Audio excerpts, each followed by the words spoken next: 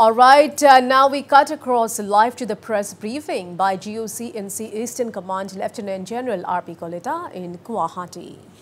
And they have a specific requirement of challenges which are posed by the weather and terrain, particularly in Eastern Command. What an equipment, its performance output in planes will be completely different than the performance output at 15,000 or 14,000 feet altitude.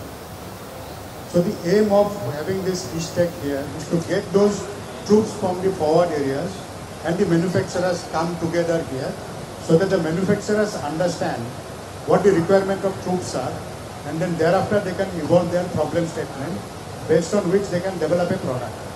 Similarly, the users, that is our troops in forward areas, they understand what sort of equipment is available in the market, whether it suits their requirement or there is a requirement of carrying out any product improvement, which can be then suggested to the manufacturer.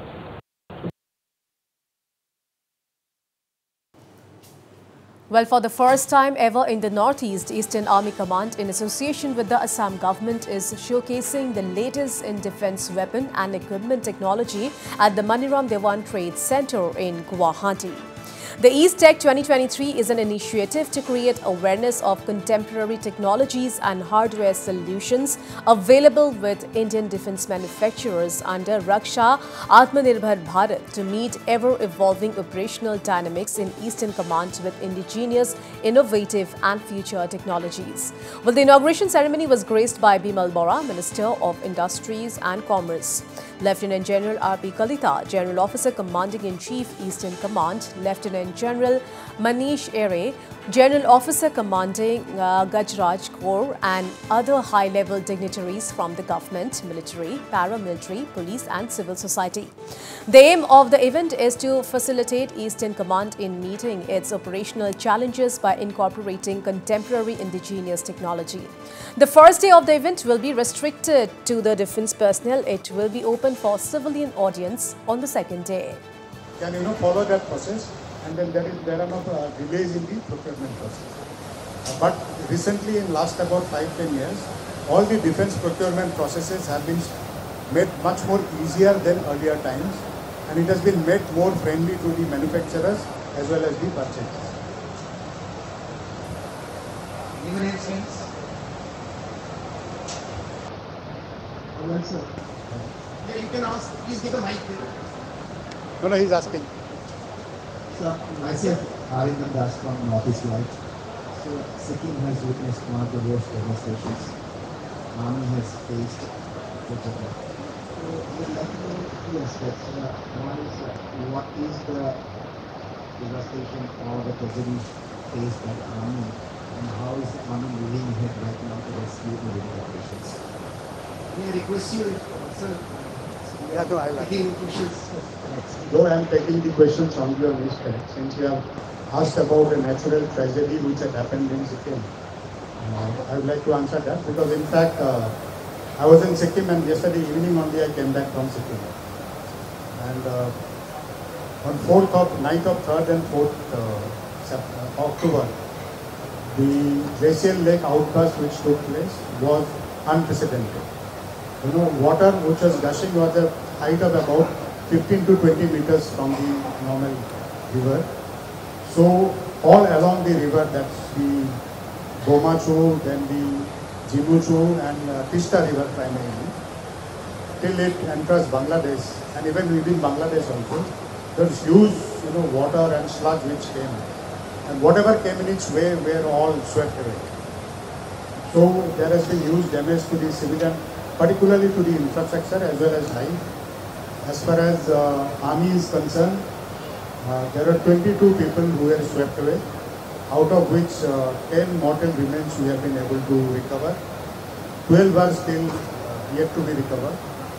And there has been huge damage as far as the infrastructure is concerned, particularly in terms of roads, bridges, the hydroelectric dams which were swept away, as also some of the infrastructure, small-scale infrastructure projects of Army were also damaged, which were along the river.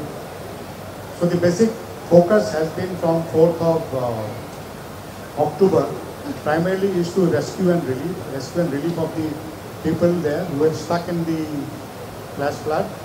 As also there are almost 3,000 tourists who were stranded.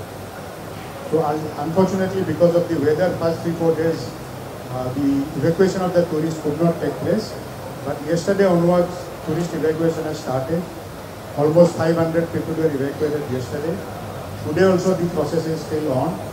So basically, aim was to carry out rescue of the people who were stranded, and thereafter provide relief to the people who are in isolated areas.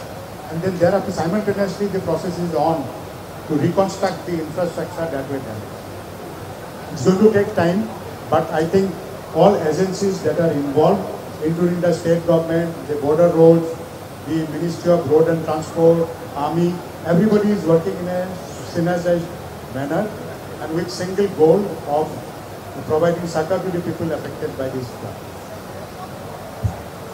Yes, ma'am, please. You want to ask another question?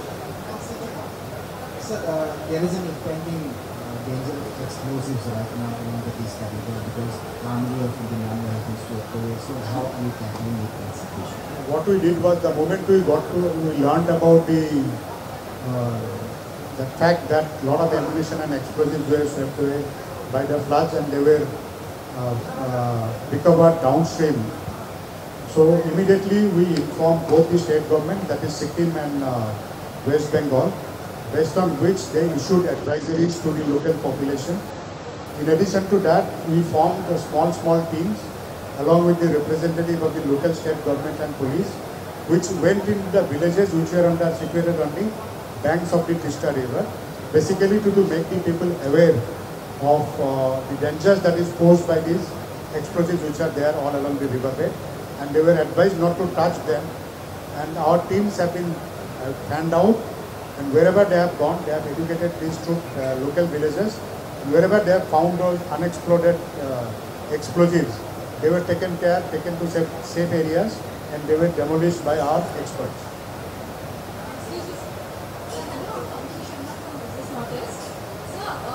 This expo, what economic impact is it going to create here? You see, we have got the defense manufacturers from all over this country to be here to showcase whatever products they have. And on the sidelines, as the Honorable Minister of Industries, 𝗡𝗢𝗥𝗧𝗛𝗏 had mentioned, so on the sidelines they are going to carry out some B2B meetings along with the state government. So if they are taken forward and the industries are motivated to invest in the state, I'm sure it will be of great help to the Assam state. So any special initiative you are taking through this expo to promote the Make in India campaign? The whole expo is aimed at promoting Make in India.